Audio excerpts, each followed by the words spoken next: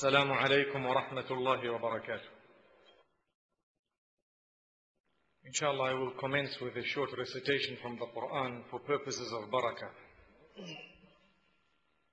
أعوذ بالله من الشيطان الرجيم. بسم الله الرحمن الرحيم. لقد سمع الله قول الذين قالوا إن الله فقير ونحن أغنياء سنكتب ما قالوا وقتلهم الأنبياء بغير حق ونقول ذوقوا عذاب الحريق ذلك بما قدمت أيديكم وأن الله ليس بظلام للعبيد. الذين قالوا إن الله عهد إلينا ألا نؤمن لرسول حتى يأتينا بقربان تأكله النار.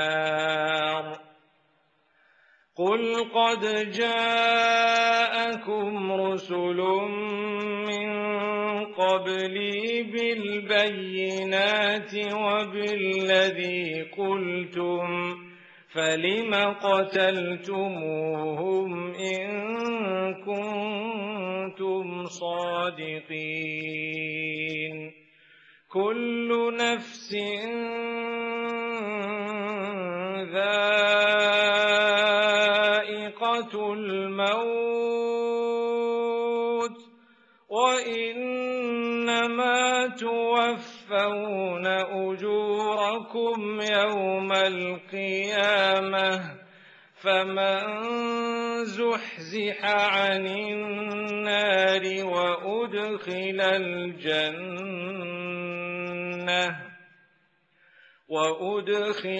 الجنة فقد فاز وما الحياة الدنيا إلا متاع الغرور. صدق الله العظيم. بسم الله الرحمن الرحيم. الحمد لله رب العالمين والصلاة والسلام على المبعوث رحمة للعالمين نبينا محمد وعلى آله وصحبه أجمعين. All praise is due to Allah subhanahu wa ta'ala. Blessings and salutations upon the masterpiece Muhammad ibn Abdullah al-Hashimi al-Qurashi. May Allah subhanahu wa ta'ala bless him and all his companions, and may He grant every single one of us blessings and goodness, and may Allah subhanahu wa ta'ala protect our progeny, those to come up to the day of Qiyamah. May Allah protect us all and keep us steadfast on the goodness that we have. Ameen. Honored ulama, brothers and sisters in Islam, this evening's topic is death. Your time has come. The system of informing the community of the death of a person is well known to us. We know when the phone rings at a specific time, in the middle of the night, it is either a disaster or it is news of the death of someone. Do you realize that one day Colombo will be buzzing because you have died? Your name will be the name that will be circulating. The radio will have your name. Have you thought of it? It is definitely coming. And thereafter, people will gather at your house, expressing condolences to your family. It's happening very soon. And thereafter, people will be preparing your body. How to wash it? Who will wash it? It will be washed and enshrouded in the kafan. Your body. It's happening. And thereafter, it will be taken to the place where the janaza prayers are read, and they will straighten the rows and try and ensure that there are an odd number of rows. And thereafter the imam, after you are placed in the front, will say, Allahu Akbar, and everybody will be behind saying Allahu Akbar. For whom? For you. It's a reality, it's coming. Thereafter they will carry you, when the prayers are over, to your grave, which is already located and allocated. Allah subhanahu wa ta'ala knows exactly where you are going to be buried, and myself. And thereafter we will be taken on the shoulders of people, uttering different du'as, different supplications. Bismillah, ala millati Rasulillah, ashhadu an la ilaha illallah, wa ashhadu anna Muhammadan abduhu wa rasuluh. All these prayers uttered. And thereafter we will be brought to the graveside and placed very carefully into the grave. With the right side facing the Qibla, with the heads tilting slightly towards it, they will then seal the grave and fill it up with what? With soil, with the same soil that was taken from it in order to create that grave. They dug it, now they will fill it back. You are going to be buried, yes, you. And people will cry, your family members will cry, maybe your children, your wife, your mother, your father if they are alive, or relatives, friends. Some might be cursing you if you owe them money and various other owings. If we were good people, then those around us will cry at the loss. And if we were bad, people will be happy. They will say, at last, that man is gone, at last. Now there will be no trouble on our streets, no more. The music played so loudly, disturbing the neighbors will say, oh, mashallah, he died? Oh, subhanallah. We don't want that to happen to us, and this is why we need to lead our lives in such a way that when we pass away, we are dearly missed. So people can supplicate a good word and say, Ya Allah, grant him paradise. That word is enough. If 1,000, 2,000 people have to say that, do you think Allah is not going to answer the call? If that call was asked in a genuine way, with a good heart, it will be answered. At least a few people who have called that call. Thereafter, it is important for us to know what will happen. Some time will pass and we will be forgotten. We will be forgotten. Nobody will know we existed. Do you know this?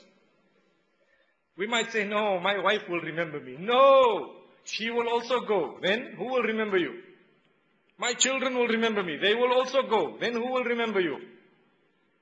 Can you name me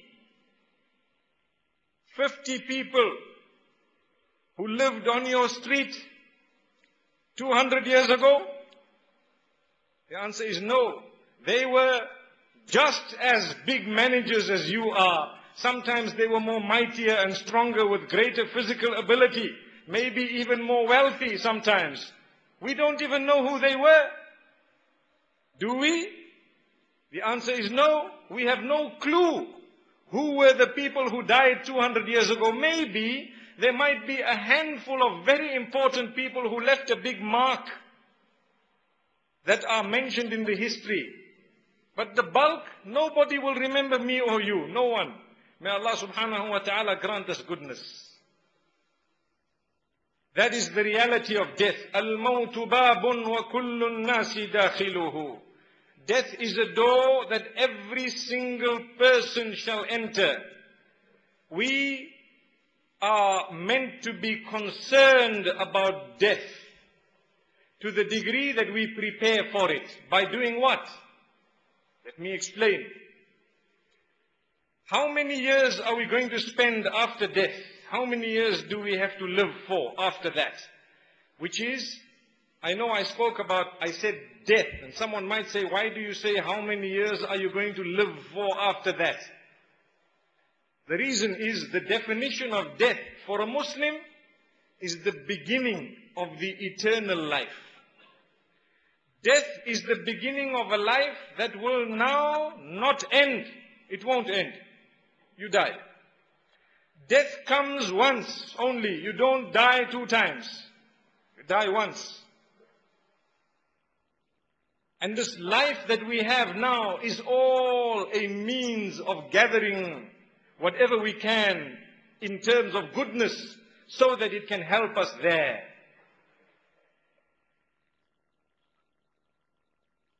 We prepare for our lives here in this world, which on average, about 60 to 70 years, according to the hadith of the Prophet sallallahu alaihi wasallam, أعمار الأمة ما بين الستين إلى السبعين. The average lifespan of the members of my ummah is between 60 and 70 years. So we prepare. How much do we prepare? Let me take you through that avenue for a moment. When we are born, our parents look after us, they send us to school. To do what? So that we can qualify and get a job. To do what? So that we can live. We can get married and have a few children, inshallah, and have a home and so on. Have a good life. Then, when we have our children, the circle starts again. We prepare for them. And we are working for them. So how many years does it take for us to prepare to live for a few more years? On average, half our lives are spent in preparation to live the other half. Up to the age of 25 to 30, man is still at university and graduating and getting postgraduate and doing this and doing that. Let us be more reasonable and say 25 years old, you start earning a nice salary on average. So it took us 25 years of studying, 25 years of going to school every other day. I say other day because we take out the holidays and so on. 25 years of spending money. We pay a fee in order to learn a book, in order to be able to live another 30 or 40 or 50 years of our lives. We will go to university to become an accountant or a lawyer.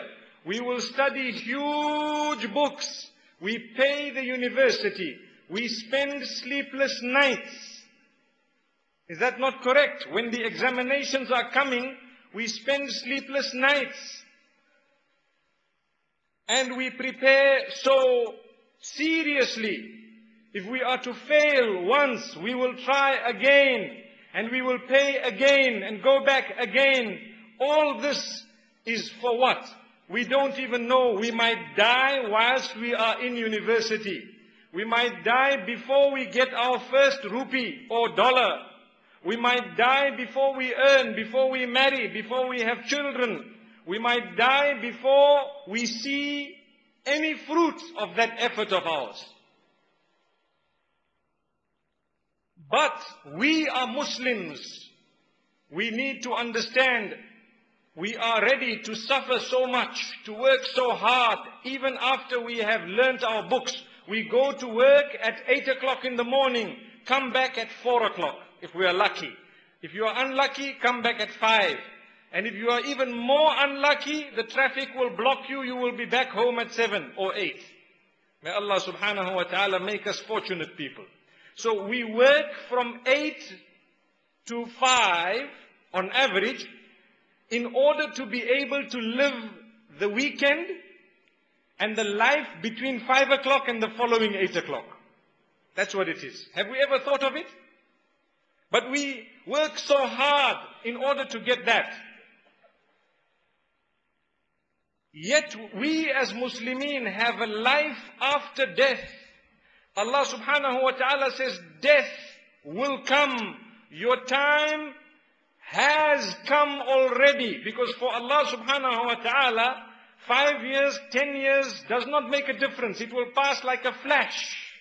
Ask those who are elderly here, summarize your life. They will give you 5 sentences, 10 sentences, the main crux of their lives. They will tell you it passed like a flash. All of us know the hadith says, يَتَقَارَبُ الزَّمَانِ, closer to the hour, closer to the last time or the last day, time will come closer. It will crumple. Crumple meaning a year will pass by like a month will pass by like a week will pass by like a day will pass by like an hour will pass by like a minute. Today, we have got to that stage. Before you know it, it is 2011. Few years ago, it was 1999. I'm sure most of us recall that.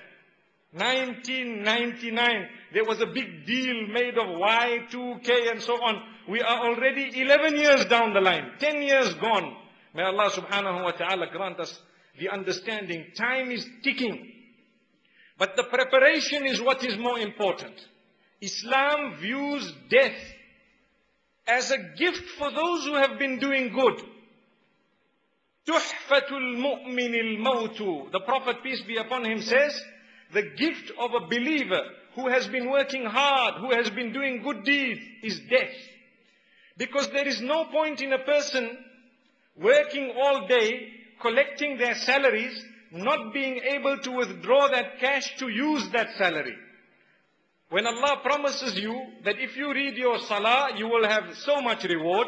If you give your zakah, you will have so much reward. When you say good words to your spouse, you have so much reward. When you solve problems, you have a huge reward. When you smile at others and speak well with people and be of help and assistance, you will have a massive reward. Where are we going to see all these rewards? We will see parts of this reward in this world. But the bulk of it, you need to get to the stage in order to collect your reward. What is the stage? When a child works all year, at the end of the year they are informed you are winning a prize. They get very happy. And the prize giving will be held at the school on this day at this time. They will have to go to the school at that day, at the time, to attend the prize giving, to shake the hand of the guest of honor and to get that prize. Without going to the prize giving, if we were to leave the school before that, we are not going to get a prize. So in order for us to get our prize of the work and the effort we've been engaged in for so many years, we need to first get to the prize giving, which is through death. When you die, you will see all the gold and the silver coins, that which is more than that. Why do I give the example of gold and silver coins? Because sometimes in my lectures I say that you see the prayer that we pray 5 times a day, if we were to see the reward of it, we would remain in prayer throughout the day. Say the reward was 1 ounce gold coin for every raka'ah that you read, though it is more than that. But let me just give you an example. If the reward was 1 ounce gold coin for every raka'ah or unit of prayer that you read, and as we read the raka'ah, we find 1 gold coin next to us, and our heap is heaping. I think for dhuhr, we would make a total of 40 or 50 or 60 raka'at. And at the end of the day, we would say, I have collected 300 gold coins today just through salah. Wallahi, what we get with Allah is much more than the gold coins. Why then do we find ourselves not even fulfilling the salah? Look at us. This is an encouragement. When we talk on death, we speak of everything good. And we remind ourselves to abstain from everything bad. Because then our death will be easy. We ask Allah subhanahu wa ta'ala to make it easy for us. So when we get to the life after death, we will be given all our gifts. And this is why the gift of a true believer is death. This evening I'd like to look at what the Quran says. What the Quran says about death. There is a verse that I read moments ago before you, and I'm sure most of us picked it up. كُلُّ نَفْسٍ ذَائِقَةُ الْمَوْتِ. Every soul shall taste death. Everyone is going to taste it. Every single one. Nobody can say, no, myself, no, I'm very healthy. Not me. The healthiest of the healthy, they go. When your time is up, you will go. So Allah subhanahu wa ta'ala says that, and the verses are found in more than one place in the Quran. In Surah Al-Imran, in Surah Al-Anbiya, and in Surah Al-Ankabut. The same verse is repeated again. Then Allah subhanahu wa ta'ala tells us why He created death and why He created life in the first place.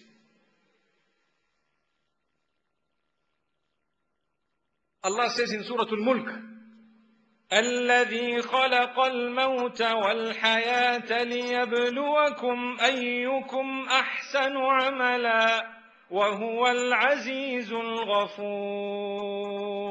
It is He, Allah, who has created death and life in order to test you who from amongst you has better deeds. For indeed Allah is all powerful or most forgiving. Look at how He says all powerful, most forgiving. So firstly Allah tells us subhanahu wa ta'ala that I have created death and life in order to test the quality of your deeds. When you are fulfilling salah, fulfill it properly. Some of us, we have been reading salah for 20 years, 10 years, 30 years. We don't even know what is the meaning of Sami'a Allahu liman hamida. And we hear it every day. And we say it every day so many times for so many years. Is that fair? When we are prepared to study a book of accountancy so big, and we are prepared to pay in order to study it, why can we not study the book that will take us to heaven and the words that will definitely result in our entry into heaven, and we don't even need to pay for that? And they are repeated on a daily basis. If I were to tell you that, we need a payment of $500 US a year, in order for you to have a huge palace here in Colombo, you will look at me and say, that is very cheap. I think it won't be a palace. Let's go and see it first. Let's go and see it first. But we will be ready to make a payment. Every month we will say, cut it off my salary automatically. I don't want to lose the house. Why then are we not prepared to make payments via good deeds for our palace in Jannah, in paradise? Every time you abstain from a sin, you tell Allah, speak to Allah, Ya Allah, my nafs wanted to, or my soul wanted to commit the sin, but because of you, I didn't. Count it as a payment towards my paradise. In paradise, you will get much greater than whatever you wanted to commit. Someone wanted to steal and they abstained because they feared Allah. Allah will give them better than what they were going to steal. Someone wanted to commit adultery and they abstained because of Allah. Allah will give them much better than that. So everything we do is a payment for the akhirah. And sometimes it is default. When a person does not make a payment for a house, what happens? They are penalized. Sometimes they might lose that property. So the same applies if we are to commit a sin and we are not to make the payments we are meant to be making. Like we abstain from one of the 5 salah, our payment is short. So what will happen? We may be penalized. This is why Allah subhanahu wa ta'ala says, still I have mercy on those who repent if they change their bad ways. It's never too late. Late is not a word for a Muslim. For as long as you are alive, for as long as you are breathing, for as long as Allah has given you life, it is not too late to turn to Him. Ya Allah, forgive us. Ya Allah, grant us a new beginning. Ya Allah, grant us a life full of obedience. Ameen. So Allah subhanahu wa ta'ala says, وَهُوَ الْعَزِيزُ الْغَفُورُ. Allah is powerful, which means He can punish you, but He is forgiving. With the ability, He still will forgive. You know, when there is a big man who has slapped a small boy, the small boy has to say, "Thank you, uncle." Why? Because he knows there is nothing I can do here. I have no ability to retaliate. But when the small boy slaps a big uncle, and the uncle says, "Little boy, I am able to crush you to pieces, but no problem, I forgive you. Look at this. I can lift you up and throw you from this corner to that corner. But don't worry, I forgive you." Now you will say, this uncle has very good qualities. What about another uncle who says, "Little boy, I am able to do all that. Not only am I forgiving you, here is a sweet. Don't do that again." We will say, "Oh, this uncle is even greater." Wallahi, these are examples of this world. The example of Allah, He is able to destroy us here and now because of the sins we have committed. But Allah says, "No, I will forgive you and I will still give you goodness in the world." Ya Allah, grant us a turning point. Ya Allah, grant us the understanding of your mercy. So Allah subhanahu wa ta'ala speaks about how death will come to you anywhere. There is no place you can hide. Not at all. There is no place that I can hide or you can hide. Allah subhanahu wa ta'ala says in Surah An-Nisa, أَيْنَمَا تَكُونُوا يُدْرِككُّمُ الْمَوْتُ وَلَوْ كُنْتُمْ فِي بُرُوجٍ مُشَيَّدَةٍ. No matter where you are, death will come to you even if you are in well-built tall palaces. These towers, you want to be in a nice palace which is well-built. Allah says death will still come to you no matter how hard you try that it doesn't.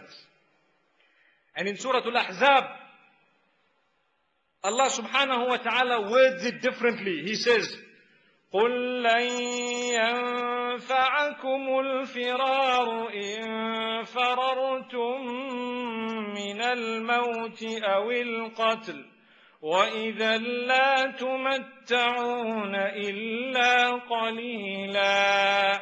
Say, running away will never help you if you think you can run away from death. You will never be able to run away from death or from being killed if that is written against you. May Allah subhanahu wa ta'ala grant us that understanding. So, this shows that it is something certain. No matter how strong we think we are, tomorrow the news will come, this man is no more. No more. Then Allah subhanahu wa ta'ala also says in Surah Nuh, إِنَّ أَجَلَ اللَّهِ إِذَا جَاءَ لَا يُؤَخَّرُ. Definitely the prescribed time of Allah, when it comes, it won't be delayed. Your expiry date is written. You know how you get various commodities you buy, it says expiry date. Sometimes people eat it even after the expiry, mashallah. Like I noticed many years back, the water, I don't know if the people will agree with me, water did not have expiry date before. Now they have, water also has expiry date. And then there is something else called best before. So one brother was having water which was after the date. I told him, "Brother, this water, the date is over." He told me, "No, best before does not mean worst after. It means it's okay even after that, it is not as good, but you can have it." So that is the difference between expiry date and best before date.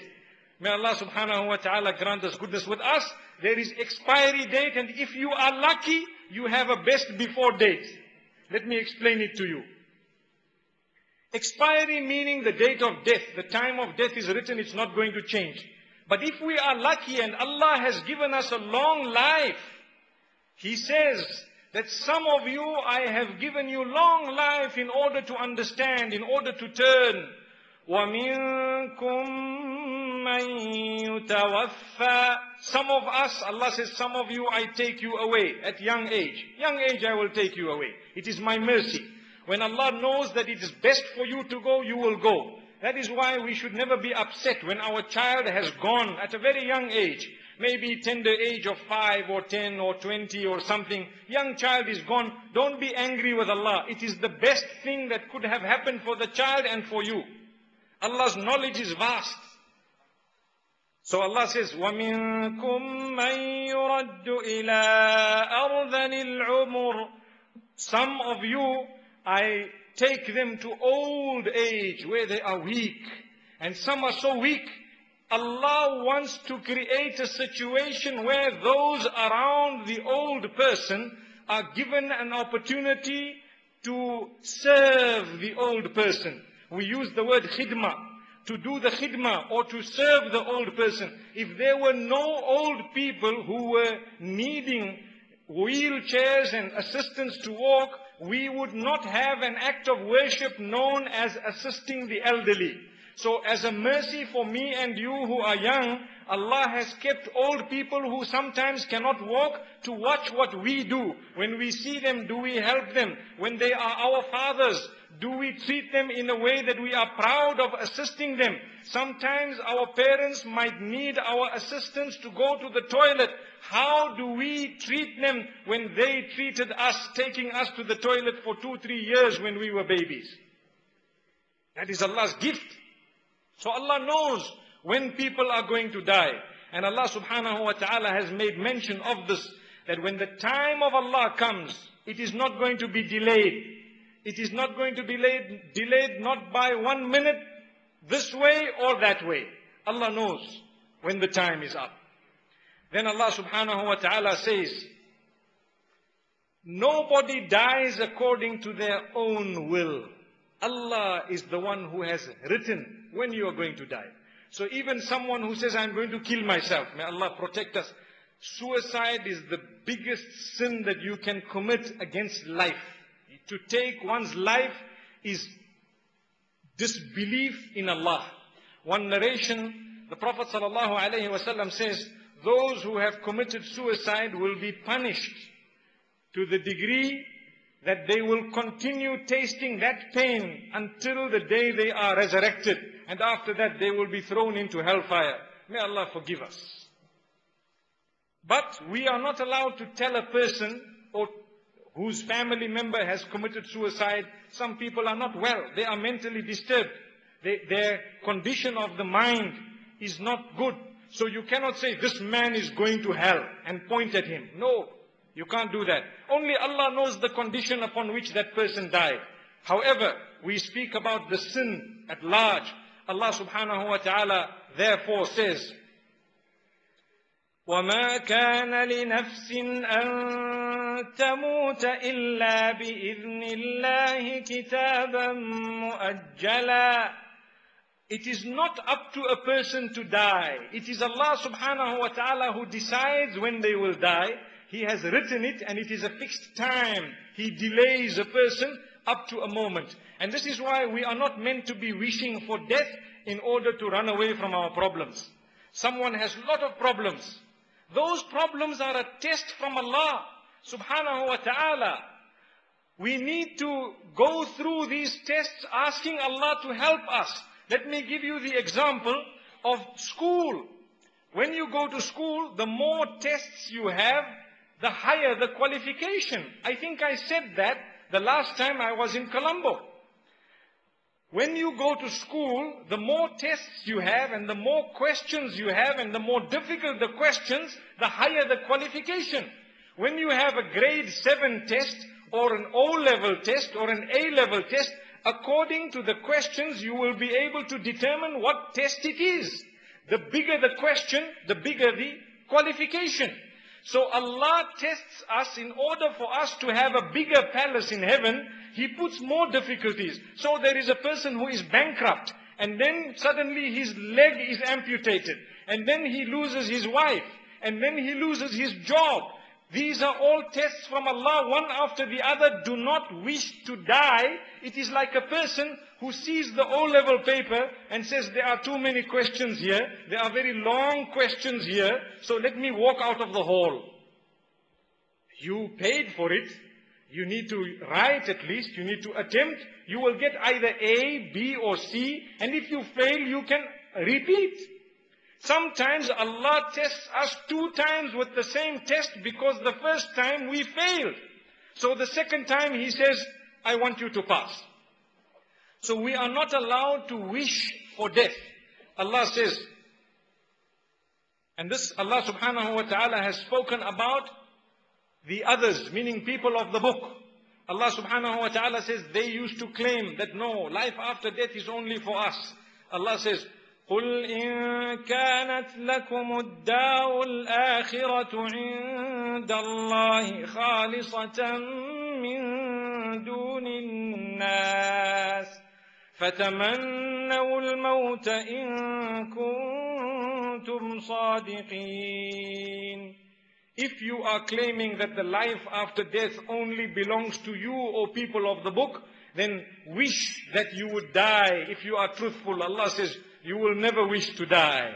But there is a narration of the Prophet ﷺ wherein he says, a believer should never wish to die in order to run away from his problems.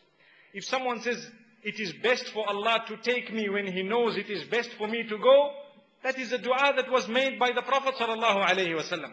He used to say, Oh Allah, keep me alive for as long as you know that it is better for me to be living.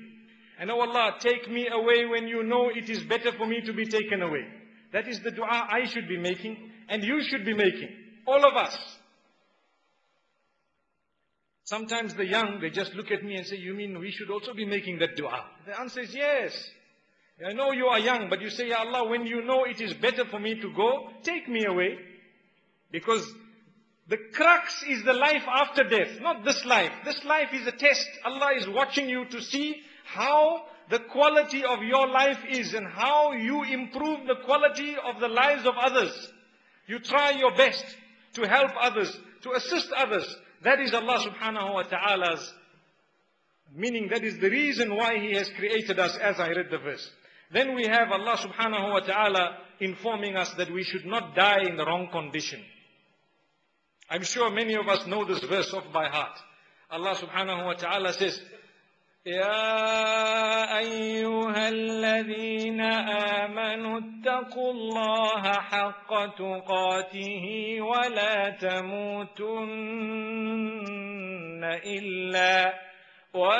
تَمُوتُنَّ إِلَّا وَأَنْتُمْ مُسْلِمُونَ. O you who believe, be conscious of Allah in a manner that He is meant to be conscious of, or that you are meant to be conscious of Him. And do not die except in the condition that you are a Muslim. Don't die in any other condition except in the condition of submission. What does that mean? I don't know when I'm going to die. You don't know when you are going to die. So, it means I need to lead my daily life in submission to what Allah has instructed, so that if death overtakes me at any moment, I die a submitter to Allah, known as a Muslim. And this is why committing sins very dangerous. A person who commits adultery, for example, the hadith says, لا يزني الزاني حين يزني وهو مؤمن. أو لا يزني المؤمن لا يزني الزاني حين يزني وهو مؤمن. A person who commits adultery, during the act, they are not believers. Between them and Allah, they cannot call themselves believers. Imagine if someone dies in that act. And this thought must cross us. It is normal and natural for us to think that I might die today, I might die tomorrow. It is normal and healthy to think that. And sometimes we might think I might lose my son today, or my father today, or my wife today, or my husband today, or tomorrow. It is normal to think that sometimes. I might lose them. So that we can appreciate them and we can please Allah subhanahu wa ta'ala, because death is not what is that scary. But what is more scary is to say, they've all gone, but where did they go? That is the question. Everybody went. Whoever died is gone. They are not here. But the question that is people fear is, where did they go? Well, if you want to go to a good place, you prepare from now. It's not too late. So Allah subhanahu wa ta'ala speaks about how close death has come. My time and your time is so close. Listen to what Allah subhanahu wa ta'ala says in Surah Al-Anbiya. اقترب للناس حسابهم وهم في غفلة معرضون. The time of reckoning of the people has come so close, but they are walking away in oblivion. They are walking in the other direction, forgetting. They don't even realize the time for accounting, which means we are going to die and Allah is going to take account of our deeds. That time is very close. It has come so close. And Allah says, people are walking in the other direction. You see the beauty of not revealing the date of expiry for any one of us to us is so that we can be good throughout. If I knew my exact time of death and you knew your exact time of death, we might have been bad people sinning if we knew we are going to die at 70. Then come 69, we make salam to everyone. I'm going now, brother. I'm going, sister. Look, forgive me everything. What I've done, Ya Allah, forgive me. Like you are going for Hajj. May Allah subhanahu wa ta'ala accept the Hajj of the Hajis. Those who have come today, those who have come back all these days. May Allah subhanahu wa ta'ala grant them all forms of goodness. And may Allah accept their Hajj and make it a means of blessing for all of us, because they definitely made dua for the country and for the city and for all of us. We ask Allah to accept those du'as. Amen. So this is why Allah kept it a secret. No one knows when they are going to die. Because if we knew, we would not be good people, as I explained. I was saying moments ago that if we are lucky, we might have a best before date. What does that mean? When we don't know our death, I told you expiry date is written. But sometimes Allah gives us a long life. When we get to 60, we know now we are nearing the end. We know. So we become better people, naturally. This is why the hadith says that the worst person is an old man who still commits sins. Because he has no shame that I have given you life so long. You know you are dying, your leg is paining, your knees are sore, you can't even walk properly, and still you want to go and commit this sin. May Allah forgive us all. Ya Allah, grant us a beginning, new beginning. Ya Allah, grant us a new leaf, forgive us, grant us paradise. Make us strong, Ya Allah. So, when the person gets to 70, they should know that the time of expiry is gone. Now they are living with best before. Why? Because now they cannot read salah the way they used to read before. Sometimes we cannot sit down on the floor. Sometimes we cannot go down in sujood because of our health condition. Sometimes we want to go for umrah. We cannot make as much tawaf as we wanted to. So our energies are lacking. Our health is gone. So what happens? We need to realize that there are certain items. It is better you do it before a certain date. Hence, I said best before. When you have your health, wallahi, it is better to use it before it is taken. When you have wealth, it is better to use it before it is taken. When you have free time, it is better to use it correctly before it is taken. Here we are speaking of correct use, good use. When you have life, it is better to use it before death overtakes you. And so on. We ask Allah to open our doors. Then Allah subhanahu wa ta'ala speaks about tawbah. Remember moments ago I told you that if we knew our date of expiry, it would not be exciting for us to do good deeds. Everyone would say, okay, I'm waiting for a moment and this is what it is. So Allah subhanahu wa ta'ala warns us and He says, وَلَيْسَتِ التَّوْبَةُ لِلَّذِينَ يَعْمَلُونَ السَّيِّئَاتِ حَتَّى إِذَا حَضَرَ أَحَدَهُمُ الْمَوْتُ قَالَ إِنِّي تُبْتُ الْآنَ Repentance is not for a person who continues to commit sin until they see the angels of death coming to them. Then they say, now I surrender, now I surrender, now I am seeking forgiveness. Allah says repentance is not for those type of people. Look at Fir'aun. What happened to him? The Pharaoh of Egypt. What happened to him? He knew he was not the God. He used to tell people, مَا عَلِمْتُ لَكُم مِّنْ إِلَٰهٍ غَيْرِي. I don't know any God for you besides me. I am the God. أَنَا رَبُّكُمُ الْأَعْلَى. I am the highest God here.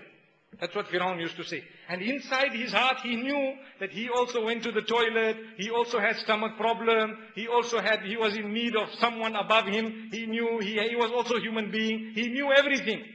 Then when he drowned, and as the soul was being taken away by the angels of death, he says, oh, now I want to accept the God of Moses and Harun. Musa and Harun, Moses and Aaron, may peace be upon them. Now I want to accept.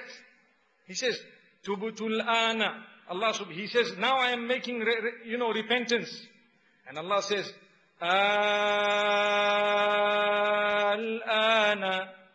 You want to turn now? Now you want to turn. وَقَدْ عَصَيْتَ قَبْلُ. And in the past you were very, very disobedient. وَكُنْتَ مِنَ الْمُفْسِدِينَ. And you were from amongst those who were corrupt, spreading wrong, doing wrong and spreading wrong. So Allah subhanahu wa ta'ala warns us all to say, let us not wait for death, then repent. It will be too late. إِنَّ اللَّهَ تَعَالَى يَقْبِلُ تَوْبَةَ الْعَبْدِ مَا لَمْ يُغَرْغِرْ.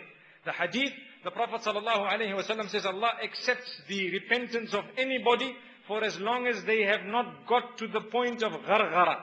Gharghara meaning the soul coming out of the body. When it gets to a certain point, it is known as gharghara. The last point, now we have seen the angels of death, too late. You cannot repent at that time. It won't help you. We ask Allah to forgive us now. Ya Allah, grant us a beginning. Ya Allah, grant us a new beginning. Then Allah subhanahu wa ta'ala speaks about those who will regret. I told you moments ago that it's important for us not to waste time when we want to turn to Allah. I will turn to Allah today, tomorrow. That's not good enough. Now I'm turning to Allah. Forgive me. Whatever bad we were planning, cancel it now. Allah knows we were going to sit here and listen to this talk. Allah knows it. Cancel the bad we were planning now. Open the heart towards goodness. Allah subhanahu wa ta'ala says about those who have been doing bad, حَتَّى إِذَا جَاءَ أَحَدَهُمُ الْمَوْتُ قَالَ رَبِّ ارْجِعُونَ لَعَلِّي أَعْمَلُ صَالِحًا فِيمَا تَرَكْتُ كَلَّا. Allah says when death comes to that person, he will say, oh Allah, send me back. Send me back. I want to do good deeds, then I will come back just now. Just send me back. I want to do good deeds and I will come back just now. Allah subhanahu wa ta'ala says that is too late. That is too late. وَأَنذِرِ النَّاسَ يَوْمَ يَأْتِيهِمُ الْعَذَابُ فَيَقُولُ الَّذِينَ ظَلَمُوا رَبَّنَا أَخِّرْنَا إِلَىٰ أَجَلٍ قَرِيبٍ. Allah says in Surah Ibrahim, warn the people of the time that will come to them when the oppressors or the wrongdoers will say, oh Allah, send us back for a short time. We just want to quickly do good deeds and we will come back. We want to do good deeds and come back. The Quran says in Surah Al-Mu'minun, كَلَّا إِنَّهَا كَلِمَةٌ هُوَ قَائِلُهَا. No, it is just a word that this person is uttering. In one place Allah says, وَلَوْ رُدُّوا لَعَادُوا لِمَا نُهُوا عَنْهُ. Even if we sent them back, they would still do the same deeds again and come back with the same deeds. So Allah says, purify your deeds from now. Ya Allah, grant us pure deeds. Grant us deeds that will make us easily enter into Jannah. Ya Allah, grant us entry into Jannah through your mercy. Ya Allah, the day you take us away with goodness. So Allah subhanahu wa ta'ala speaks also about how death comes to a person. You see, those who are good people, they don't really feel much. When death comes to them, they have a pain known as sakarat, the pangs of death. The pangs of death. That pain is cushioned by Allah subhanahu wa ta'ala. He makes it easy for them. And there are some whom these pangs are so bad. The hadith describes a bad person, the evil person. When the soul is taken out of the body, it is like a rope full of thorns and nails being pulled out of the throat. How it would feel. Just picture it for a moment. And that rope is being pulled and tugged and continue, and that is the feeling of the pangs of death of an evil person. Whereas a good person who has been doing good deeds, fulfilling their salah, helping others, abstaining from sin, constantly repenting to Allah, Allah says for that person, their pang of death will be similar to a hair being taken out of the throat. Look at the difference here. One is a hair being taken out, and the other one is a rope with nails and with thorns and so on being tugged out of the throat, with this person suffocating. May Allah subhanahu wa ta'ala grant us the easy one. Ya Allah, the day you take us away, make it easy for us. And Allah subhanahu wa ta'ala speaks about how easy it is when a person dies in their sleep. If someone dies in their sleep, the pangs are very minimal. That is also a gift of Allah, to die in your sleep. It's a gift. Allah subhanahu wa ta'ala says, when a person is sleeping, the soul is less connected to the body than when they are awake. Do you know sleep cannot be explained by anybody? Nobody in this dunya can explain to you what the details of sleep and how you dream and so on. Nobody, never, they can't. There is no machine to gauge your dream. Imagine if there was a mirror they had to put in front of your head and they would be able to see what you are dreaming. People would create movie houses. May Allah subhanahu wa ta'ala protect us. But it's the qudra of Allah. Nobody can see what you are dreaming. No one can explain. Otherwise, if people could, then the scientists would tell you, have this tablet, you have a dream of green forest and so on. Have this tablet, you dream of motor vehicles. Have that tablet, you will dream of big houses and so on. May Allah subhanahu wa ta'ala grant us the understanding of His greatness. Allah says, I know what you don't know. The same applies. Death, nobody can explain to you where we were 5 years before we were born. Ask yourself, where was I 5 years before I was born? Can anyone explain? Can any machine take you back and tell you this is where you were? What about 1 year after you die? Where are you? Can anyone explain? Nobody. We have to take revelation in order to explain to us where we will be. So Allah subhanahu wa ta'ala informs us. I was speaking about the pangs of death. When we are sleeping, the soul and the body are connected, but not in the same way that they are connected whilst we are awake. And Allah says, if your death is written in your sleep, I don't send your soul back into the body, I take it away. And if your death is not written whilst you are asleep, Allah says, as you wake up or you are awakened, I send that soul back into your body, it plugs in once again properly. What is the soul and how it operates? No doctor can inform you, not the rocket scientist can tell you. Only Allah subhanahu wa ta'ala has given us a small bit of knowledge. Very small bit. So this is Allah. Allahu yatawaffa al-anfusa hina mawtiha wallati lam tamut fi manamiha. Allah says, Allah causes the extraction of the soul when a person dies, and He causes the extraction of a soul to a different level when a person is sleeping.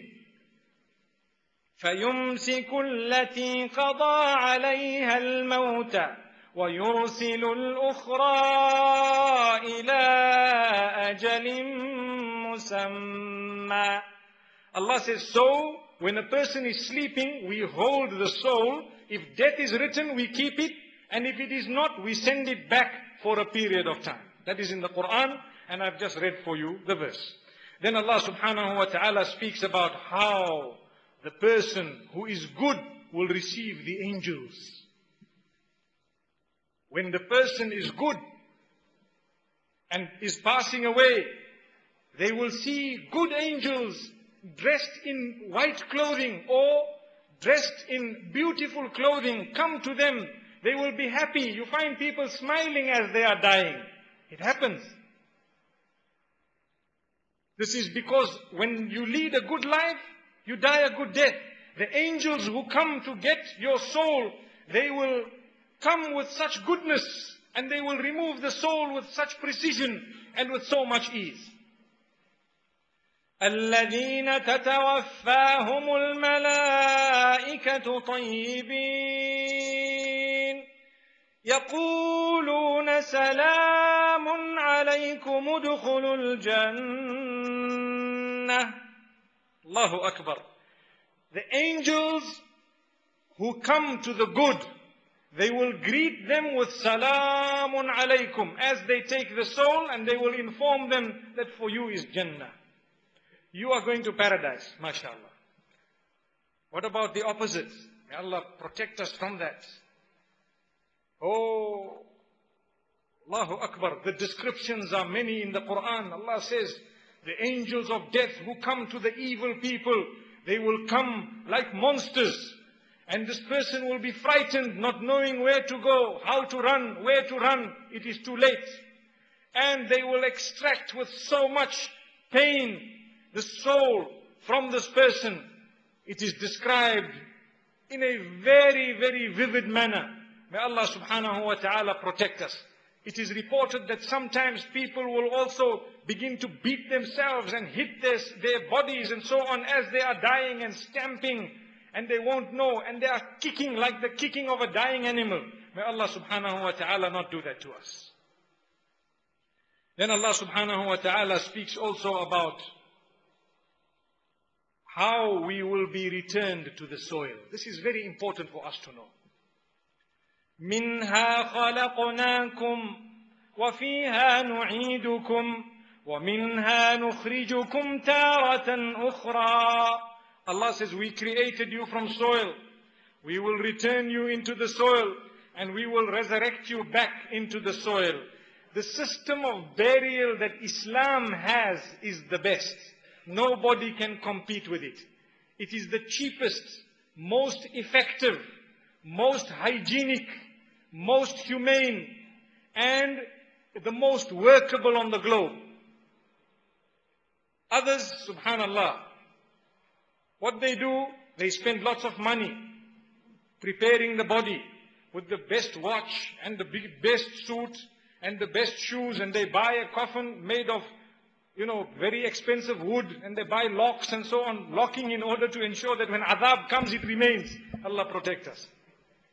So they lock it properly, and they will create a ceremony, keep it for so long. We are taught that no, the body, we are created from soil. To honor man, don't wait until his body releases a stench, a smell. No, bury him as soon as possible. There is no time limit or time frame in Islam that says 1 hour or 2 hours. But as soon as possible. Sometimes as soon as possible is 2 hours. Sometimes it is 1 day. Depending on what as soon as possible is for that particular janaza or that particular deceased person. And we are meant to return them into the soil as soon as we can. As honor and respect. We wash them nicely as though we are having a bath ourselves, the same way we wash the dead. That is in a sentence. Obviously there are details, but that is in a sentence. The idea, we use soap as well. We will wash the body, clean the body nicely. We wrap it into white pieces of cloth, put it into the soil, and we have a gap. A gap for what? For the oxygen. Yes, the angels of death are going to come and question and so on. That is all part of our belief. The angels of death will come and question, who is your Rabb? What is your deen? Who is this man, Muhammad? Or who is your Nabi? And you will have to answer. You will only be able to answer through practice, through fulfilling. You might memorize the answers here, but if you did not follow, you won't know everything, because you are not going to use this same tongue to answer. It is Allah's qudra that will make you answer in a way that Allah knows. Allah is the only one who knows exactly how that is going to happen. We believe whatever we are taught. So the method of burial, we return to the soil. Why do we not cremate? It's a question some people ask. Why don't you cremate? I have a few discrepancies, a few questions. Firstly, the body cannot feel after death unless Allah wants it to feel. The body or a person cannot hear after death unless Allah wants the person to hear. When you go and say, Assalamu alaikum ahlad diyari min al-mu'minin, Allah wants them to hear, they will hear it. But the function of the ears that they had during their life is over. A dead person, when Allah wants them to see, they will see. But the functions of the eyes that they had whilst they were alive are over. How they see, only Allah knows. How they hear, only Allah knows. So we need to understand it is possible. It is possible for Allah to make someone feel the burning after death in the form of cremation. But maybe they can't tell you that I'm screaming, stop burning me, I can feel this fire. Is there a possibility? The answer is yes, there is a probability. Maybe Allah's qudra, Allah's power, He can make someone feel. Why take that risk? Number one. Number two, when we burn a human being, the person becomes ash. And ash does not mix with the soil. It will always remain ash, because it has burned at a higher temperature with a higher pressure. So ash will not mix with the soil. But if you put a person into a grave and leave some room for some oxygen, and then you close it, after some time it will disintegrate into the soil completely. Subhanallah, completely. So if someone is cremated, they are not going to be returned to the soil. But if someone is not cremated and they are buried, they will be soon returned to the soil. And we won't put a wooden box unless the condition of the soil requires us to put something more firm. Like there are certain places in the UK and so on where they are required to put something more firm. Religiously, we will only put the shroud, the kafan. It will go in. We ask Allah subhanahu wa ta'ala goodness. We ask Him to make it easy for us. It is a very great sunnah to go out to attend janazah, whether you know the man or not, or the woman or not. For the men folk, it is a very big sunnah to go out and attend salatul janazah. The hadith says, whoever goes to fulfill or that prayer of janazah for someone, they will have the reward of 1 qirat. 1 qirat is a mountain, one big mountain, full of what? Something more valuable than gold. Why? Why is there such a big reward? How many janazas have we attended? I think many, many. The whole idea is for us to imagine that it is myself in that casket. That is the idea. That is when I will benefit correctly. When we attend janazah, don't just attend and say, I'm making dua for this man and that's it. And I've made dua and now I'm going. You will have a complete reward when you imagine that you yourself are in there. You will come back a totally changed person. One mountain of reward to fulfill salah. Another mountain of reward to go to the graveside and to help to bury. Or even to stand around. Why? Because again, put yourself in the grave. Imagine it is you and they are going to bury you. Like I started the talk. If you think every time you visit the graveyard to bury someone that it is you who went, your life will change. You will not be able to commit a sin. You won't.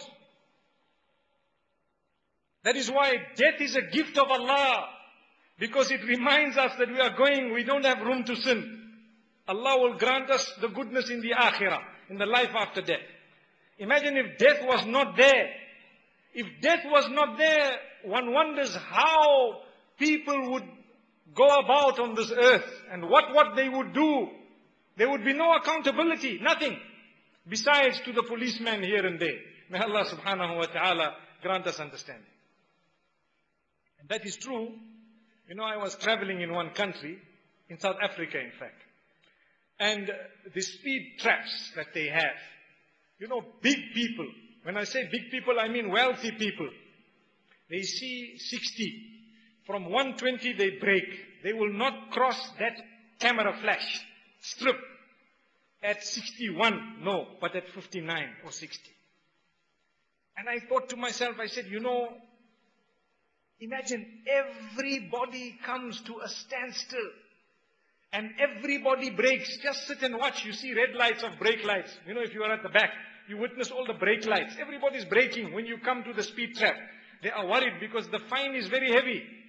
Fine is very heavy. I think 2,000 rands, 3,000 rands in South Africa.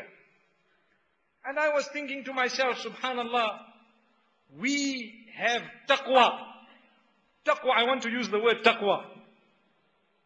Of a speed trap, but we don't have taqwa of Allah. We are so conscious, if we fear Allah, half of what we fear the speed trap, the problem is solved. I don't know if you are understanding the example I'm giving here. Sometimes we fear worldly things, 2,000 rands. What about Allah? We are crossing His limit. This is a speed limit. Allah also has limits. But we cross His limits at 240 kilometers. No problem. And with the limit of the dunya, we want to be at 59 when it is at 60. Why? We are worried about 1 day imprisonment, or 2,000, 5,000 rupee, maybe 20,000, 30,000, 100,000, chalo, 1 million rupee, no problem. I'm not saying drive fast, but I'm saying think. We are ready to do this for this. We are not ready to do that for that, when it is more important. Then Allah subhanahu wa ta'ala speaks of another very, very good example. Do you know, every time the rain of mercy is mentioned in the Quran, immediately after that Allah says, that is how I will resurrect you. This is something we need to learn from the Quran. Every time Allah speaks of rain, and He says it lands on, or the rain comes, falls down onto the land that is dry. And then don't you see that the dry, dead land, after the rain falls on it, becomes green? Don't you see that? That is the question Allah asks. Allah says, well, that is how we will resurrect you after you have died and decomposed into the soil. That is how we will resurrect you. There are many verses where Allah speaks about the rain. And then He says, every time He says, كَذَلِكَ النُّشُورُ. That is how we are going to resurrect you. كَذَلِكَ نُخْرِجُ الْمَوْتَى لَعَلَّكُمْ تَذَكَّرُونَ. That is how we will be taking the dead people out in order for you to be reminded. That is how we will be resurrecting you. Every time Allah says that. Now there is a hadith reported by Abu Hurairah radiallahu anhu. He says that when the trumpet will be blown, there will fall rain. There will be the falling of certain type of rain. Now before I speak of the type of rain, let me inform you or remind you of something else. In this world, we have one type of rain, generally, which means H2O comes from the heavens. Am I right? It comes from the clouds. Normally, it's in the form of H2O, unless you are living in one of the developed countries like Britain, where they have acid rain because of whatever they are emitting and so on. But generally, you have rain. And the fruit that we have grow. The different fruits grow. Every fruit has a different seed. So the apple seed you plant here, next to it you plant the banana seed, next to it you plant, for example, the strawberry plant. You will find a plant of strawberry here, you will find an apple tree here, and a banana tree here. You will find it, but the rain was one, the seed was different. That is Allah's power. On the day of Qiyamah, or after Qiyamah, before Qiyamah, after the world comes to an end, when the trumpet is blown, there will be a different type of rain. The hadith says it will be thick, white rain, similar to the semen of man. كَمَنِيِّ الرِّجَالِ. Thick, white rain will fall for a period of 40 days or 40 months or 40 years. It just says for a period of 40. But it doesn't explain whether it is days or whatever. According to us, for a period of time. And people will grow like plants grow onto the mahshar. Did we know that? The Quran says that. People will grow. People will grow. And what will be the seed? It is known as ajbul dhanab. Ajbul dhanab means the bottom-most part of your spine. It is a small conical-like bone which does not decompose generally when the body is decomposed completely. That remains, or a small portion of it remains. But even if someone burns it and crushes it, no problem. Allah says, we will gather it together. No problem. We will bring it together. So people will grow. This is why Allah says, whenever you see the rain, think of life after death. You will also grow in a similar way. And we will grow until we are 18 meters tall. Each one is 60 dira'an, 60 feet. Depending on the size of those feet, we are saying on average 18 meters. But very tall, very, very tall. And all those who have passed away post-puberty will be resurrected with a body of the age of 33. With a body of the age of 33. So tall, big, huge, mashallah. Age of 33, stops growing, now you answer Allah. مَا مِنْكُم مِّنْ أَحَدٍ إِلَّا سَيُكَلِّمُهُ رَبُّهُ لَيْسَ بَيْنَهُ وَبَيْنَهُ تُرْجُمَانٌ. Every single one of you is going to speak directly to your Creator without any intermediary between, with no barrier and with no translator, nothing. You will talk to Allah and you will answer to Him. You won't see Him yet, not yet, no. But you will talk to Him and answer to Him. To see Allah, you need to go to paradise first. It is a gift for those who have believed and done good deeds. So this is also part of what Allah speaks about in the Quran, death. And this is why it is important for us to make dua. The Quran teaches us to pray to Allah. Ya Allah, give us a good death. Ya Allah, the day you take us away in a condition that you are pleased with us. Grant us ease when you take us away. It is important for us to make dua for ourselves and our progeny and our offspring. And it is important for us to constantly mention death. Akthiru. The hadith says, increase the remembrance of that which destroys all desires. You know, you desire to do this and to do that and to do that. Then you say, but I am not well. Prepare for it. It is also important to write your will. Important preparation for death is to write your will. Let people know how much you owe others and what others owe you and where things are and what to do and what not to do and so on. And it is prohibited to write a will according to our own fancies. We need to learn what the Quran says and what Allah says about drawing up a will. There is a specific way of doing it. Let us learn it. Like I said, we are Muslims.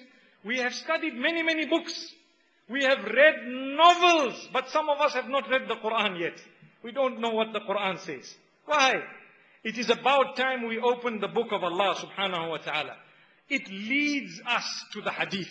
The Quran tells us about the importance of the hadith.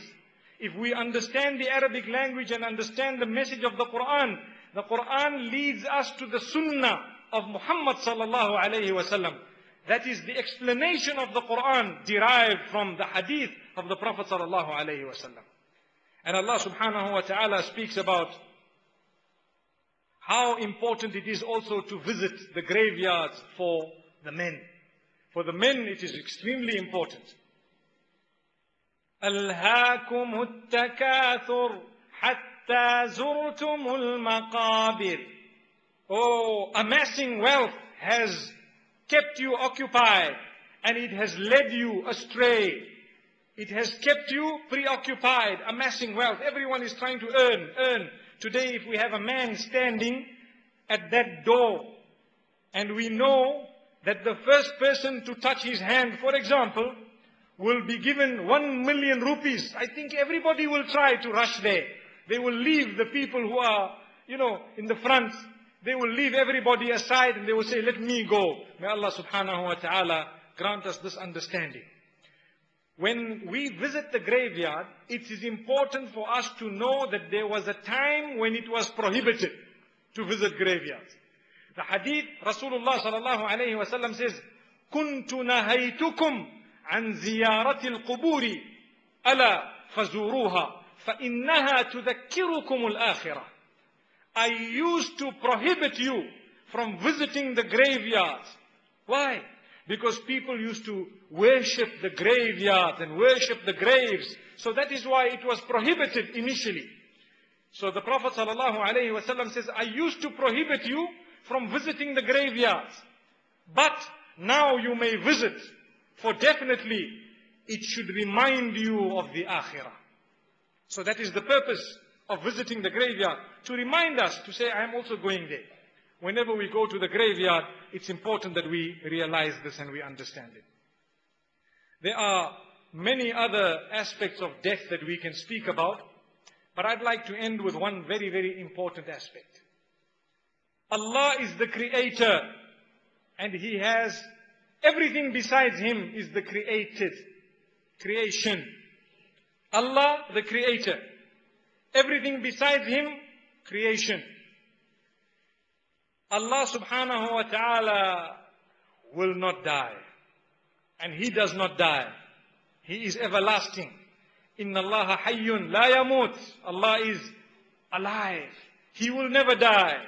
And this is why Allah subhanahu wa ta'ala says in Surah Al-Furqan, وَتَوَكَّلْ عَلَى الْحَيِّ الَّذِي لَا يَمُوتُ وَسَبِّحْ بِحَمْدِهِ وَكَفَى بِهِ بِذُنُوبِ عِبَادِهِ بَصِيرًا. Lay your trust in the one who is all alive. He does not die. The one who is all watchful over the deeds of all His creation. May Allah subhanahu wa ta'ala make us from those who lay our trust in Him. This evening we've spoken on this topic of death. I hope it has benefited yourselves and myself. The bare minimum it should do for every one of us is to help us to prepare for the day we are going. And to help us realize that death, as much as we should be fearing it, we should also be looking forward to it if we do good deeds. Because a person who does good deeds, they then wish to meet Allah. مَنْ كَانَ يَرْجُو لِقَاءَ اللَّهِ فَإِنَّ أَجَلَ اللَّهِ لَآتٍ. Whoever is wishing to meet Allah, whoever wants to meet Allah, Allah says, don't worry, the prescribed time is very near. May Allah subhanahu wa ta'ala grant us a meeting with Him. Ya Allah, grant us the goodness of meeting You, Ya Allah. اللهم صل على محمد النبي الأمي وعلى آله وسلم تسليما اللهم صل على محمد وعلى آله وصحبه وسلم. Ya Allah, Ya Allah, you are the creator. You made us, Ya Allah. You created absolutely everything. You are omnipotent, Ya Allah. Ya Allah, you are the creator, nourisher, cherisher, sustainer, provider. You are in absolute control of every single aspect of our existence, Ya Allah.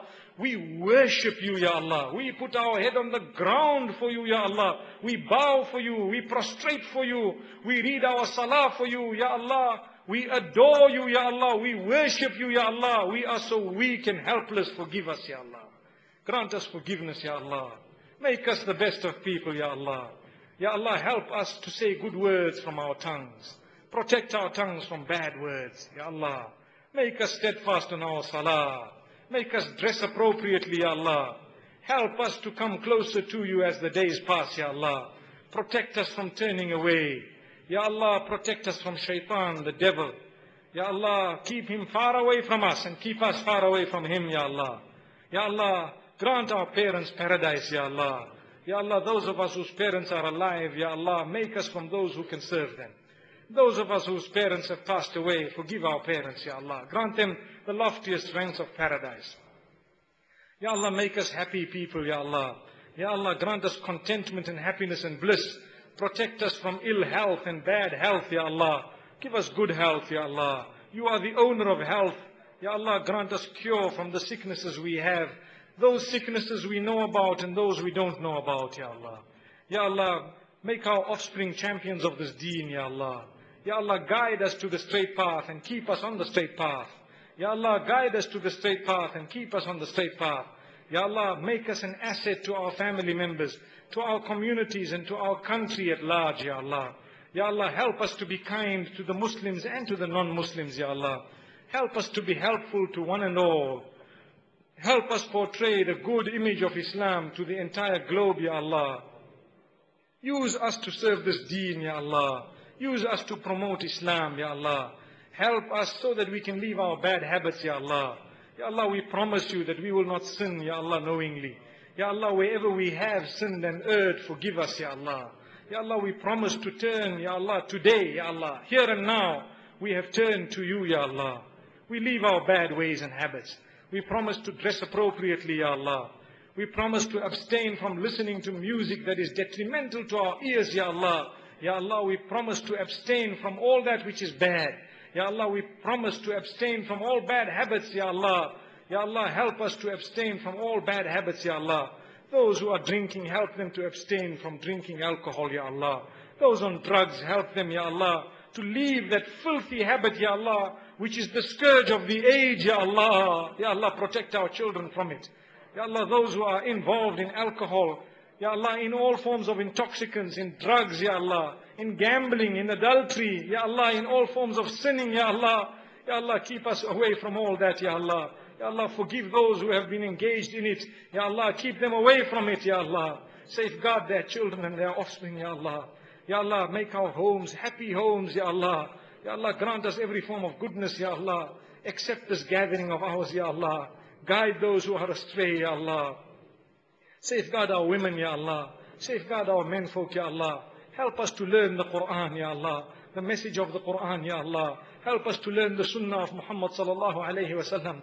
Help us to adopt it, put it into practice and teach it to others, Ya Allah. Ya Allah, help us dedicate some time to learn this religion, Ya Allah. Ya Allah, to put it into practice, Ya Allah. We are Muslimin, we are so fortunate, Ya Allah. Ya Allah, we are guilty of not doing enough, Ya Allah. Ya Allah, help us, Ya Allah. Guide us, Ya Allah. Guide us to the straight path, Ya Allah. Ya Allah, there are people on the globe at this moment who are suffering, Ya Allah. Homeless people, Ya Allah. Suffering, those who are suffering due to flooding, due to wars, Ya Allah, due to disease, due to plague, Ya Allah. You have mercy on them, Ya Allah. You have mercy on all of them, Ya Allah. Ya Allah, have mercy on all of us as well, Ya Allah. The day you take us away smiling, Ya Allah. Take us away with the shahada on our tongues, Ya Allah. We have heard from the messenger that whoever passes away with the shahada, La ilaha illallah, Muhammadur Rasulullah on their tongues, they will enter paradise without reckoning. Ya Allah, make us from amongst them. Ya Allah, make us from amongst them. Ya Allah, help us to be good to our wives and our husbands, Ya Allah. our children, our parents, our uncles, Ya Allah. Help us solve problems, Ya Allah. Don't make us create problems, Ya Allah. Ya Allah, make us the best of people, Ya Allah. Ya Allah, grant us a light that we can walk with to see the path, Ya Allah. Help us to distinguish between right and wrong, Ya Allah.